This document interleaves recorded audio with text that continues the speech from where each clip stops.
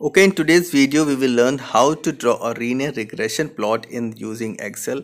Now in this Excel we have the x-axis. On x-axis we have different concentrations of a drug and the areas corresponding to that concentration. Now we will first calculate the slope and intercept of these x and y values by just using simple Excel formulas, and later we will draw a linear regression plot and match these values whether they are correct or not. Now to calculate this slope, just we have to write slope, and the Excel formula we will prompt it. We have to select the y and x values by just selecting these areas and concentration and inserting a comma between them, and you will get a slope value for this concentration and area, that is the x and y values.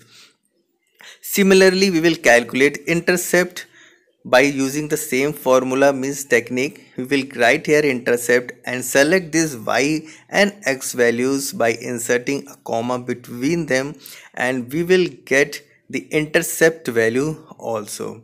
Now you can see that slope value is 1004 and intercept is -62.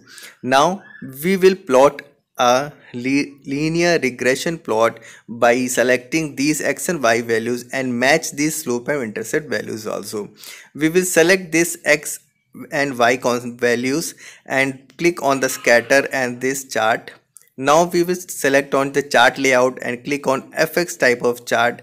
Now you can see here we get this equation of y is equal to mx3, and we also get the similar values of y axis and x axis. You can see what we have calculated, the slope and intercept we are getting in this equation also. This is 1003 and -62. Okay, now we can modify this chart. Also we can change our title. For example, I have changed this x on x-axis the concentration, and similarly on the y-axis we can change this title as area. I will delete this and correct this as, or retype this as area. Okay, now we can change this our chart title also. Whatever the title of the chart you have to enter, you can change it. I will write it here as XYZ drug. Okay, you can change according to yourself or according to your data what you have got or what you have to make your regression plot. Okay, so this was the simple technique we can calculate this linear regression plot. Hope you have found this video useful, and do not forget to like and share this useful information.